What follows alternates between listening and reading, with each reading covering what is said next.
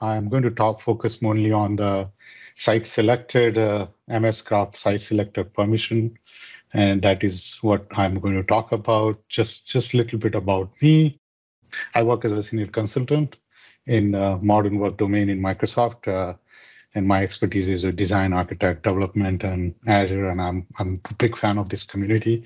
I attend this community many times, and I have a lot of my fans here. I'm a big fan of a few of the presenters here. So what is access control system? So basically, what this agenda is about accessing SharePoint content or SharePoint list or libraries using headless account.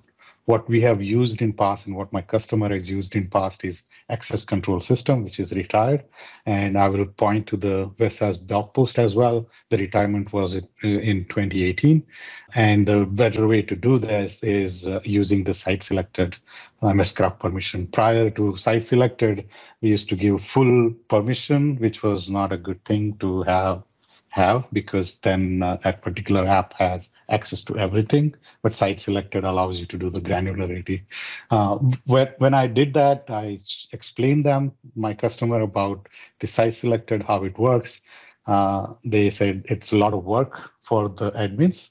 So I have proposed to them some proof of concept on automating and governing this as using the tracker, this particular site selected, and that is what I'm going to show. So these are my 3 points, and I'll demo it. And if you are not aware, this is a slide here. This group is a SharePoint group. We used to do app reg new, and then you select the client ID and client secret, and then you provide the access to site or web or a list using app INV. And there is a special XML file. I'm not going to get into details of that, but this is retired. It is working as if now it is working, and it will work. There is no thing mentioned that it will not work for now, but the better or recommended approach is using the site selected. So what was my customer need was that they needed a site, around 200 sites access using client ID and client secret, which would have made things worse because they would have to create one-on-one ACS app and client secret for entire all these site collections. And that is not a good thing to do. So the better approach would be to use the site selected. And what site selected does is it allows application to access subset of sites and site collection without signed in user. As I said, it's without any logged in user. So that is what is required. And in the Graph API call, you have the API, REST API as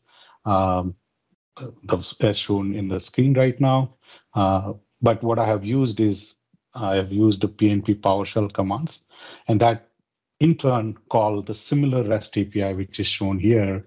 And it is showing only the CRUD operation, but only the create operation, but there is read and write operations as well, and list operations. So that is get and put, right? So that all this thing is already coded in the PnP PowerShell. So I've used that to show them how to use this particular permission.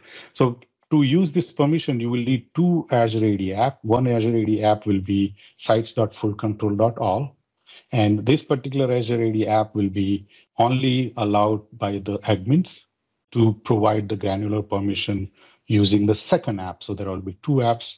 The client who are going to write program against will be using the second Azure AD app, and that Azure AD app will be either allowed one or many site collection, and it can be read or write. So there are the 2 grant permission you can provide.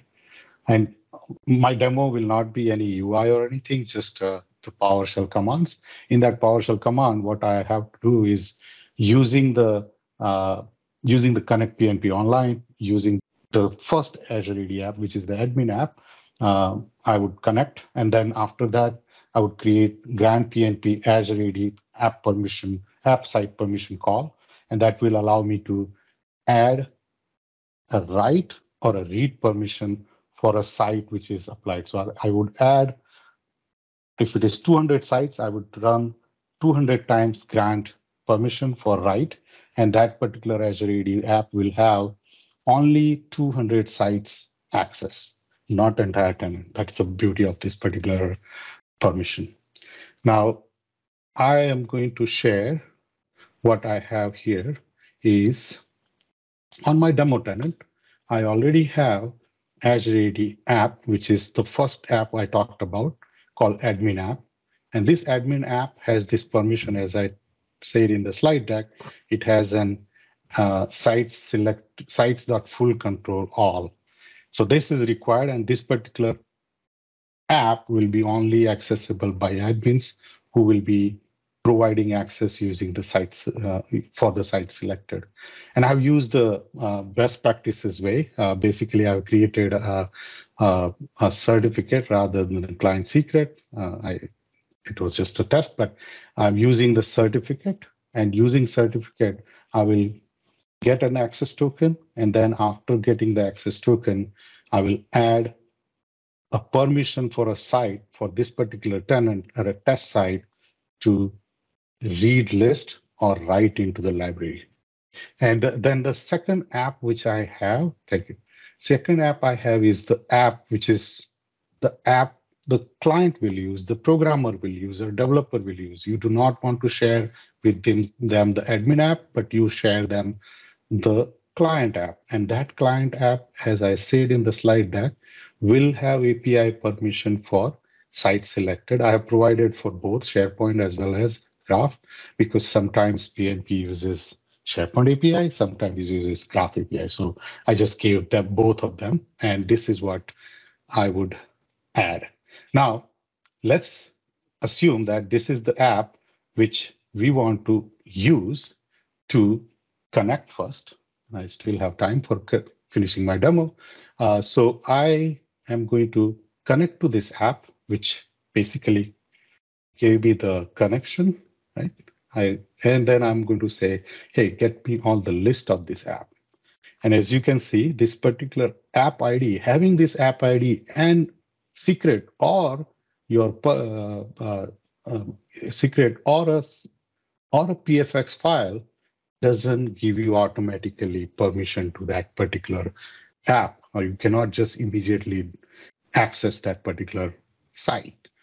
Admin has to do one more extra step, and that is where I am here on the admin script. In the admin script, I'm connecting using the admin app ID, and obviously I have password, and which is hidden somewhere down on the right side. But what I'm going to do is I'm going to run this and connect to the admin app. Okay. After connecting to admin app, I have some of the PowerShell commands, PnP PowerShell commands, which is, I just did the GCN on it. And those GCN is showing me get, grant, revoke, and set. Well, obviously, grant is post call, get is the list call, and revoke is the delete call, and the set is the put call or update call in the MS Graph point of view. If you could see the documentation, that's what behind the scene this particular PnP PowerShell commands does. So what I'm going to do here, I just did the connection to the admin ID app, and then I'm going to say, okay, then I'm going to initialize some client variable. I did not do so. So let me initialize that. And then now I'll say, hey, get me all the permission for the site called test1 and for this particular client app ID. And as you can see here, I have none. I have not granted anything yet. So I'm going to say, hey, grant this permission. And when it is granting the permission, it is giving the permission for the read, as you can see here. So now if I go back to my client demo, and I will connect to client again, and just because the context has switched now on me. So now I connected. So what happened here is I connected the client ID, and now I will say, hey, get me all the list within that particular site collection. And I do get that. But let's try adding something into it. And when I try to add it, the granular permission is such that I just said, hey, it's only read permission. This is access denied. So if your customer or if your developers want that write permission, what you would do is, again, I have to do this thing for the demo purpose. I have to connect to the PnP Online, connect PnP Online because my context switched, and I probably have the same variables. I just apply anyway, and I will say get this permission. And when I get this permission, I get this permission object, as you can see here. This is the permission object. It has a role which is not showing. I think it's a bug in the PnP, or I don't know where it is, but maybe it is in Graph. But this is the app which is having an access. Now, instead of granting the permission as a read, what I'm going to say, hey, now make change to from read to write. So that's what I'm going to run. And when I run that, I do get that object again, and role is showing me as a write. Once that is done, what I can do, I can go to demo script again, and I say connect PnP Online. And let's see my get call works. Get will work because it's just a write now. It is, and now we will try to write something into the list. And when I write to the list, and a list is called test1, and the site is also called test1, so I should have something in the list. So that is what I just added 7.7. Yesterday I was testing something. So that is that. Now, for some reason you want to have that particular permission taken away. The last thing is I would do, what I would do is just go into the admin app again, and then run this thing again. And I will say, get me the permission. I got the permission object. Then I will say, revoke this permission.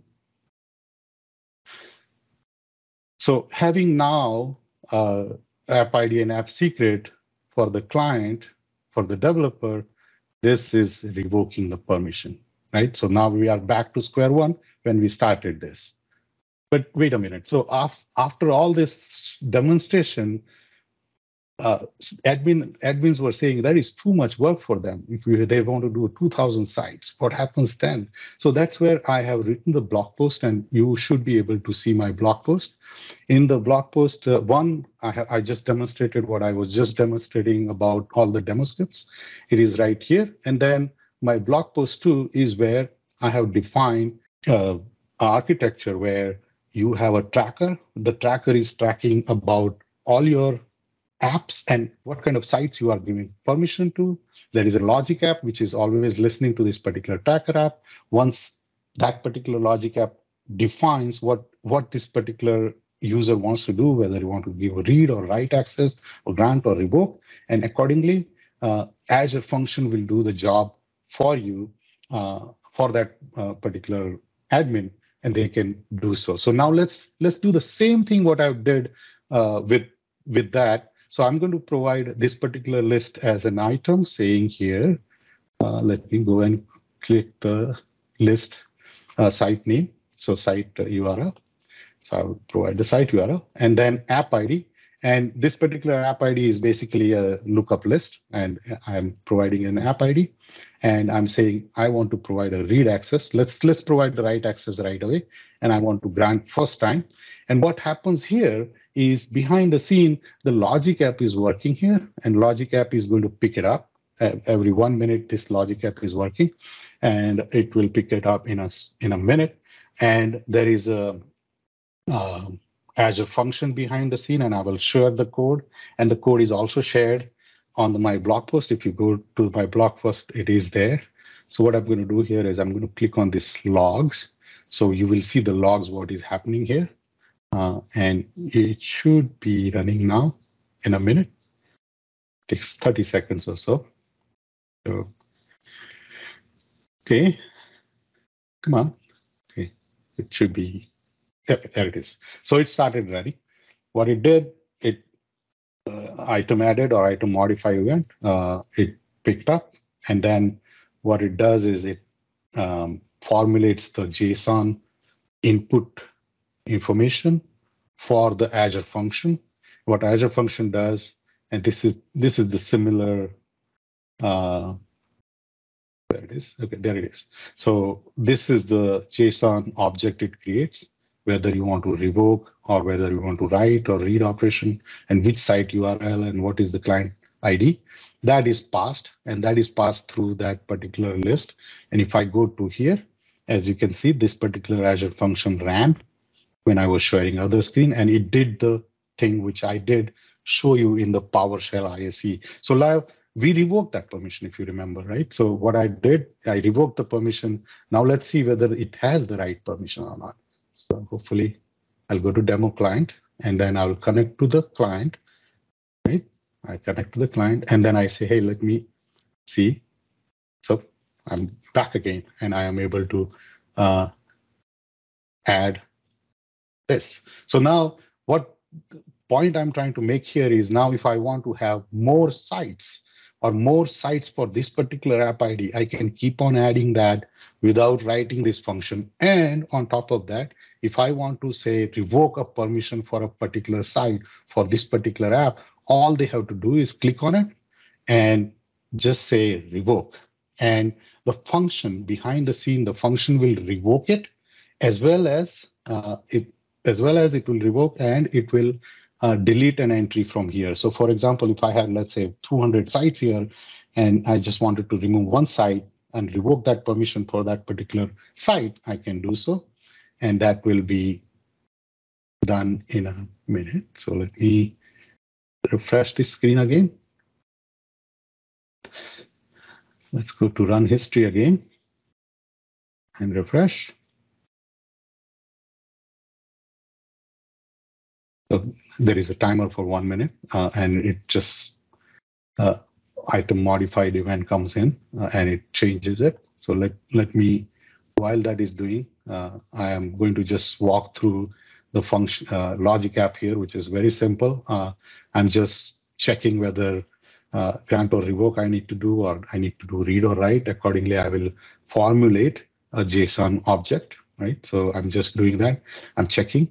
And after checking that, in the body function, I create an action, whether it is a grant or revoke. The client app ID is already passed to me in the item itself. Display name of the app is passed to me, and then read or write is passed to me, and site URL is also passed to me.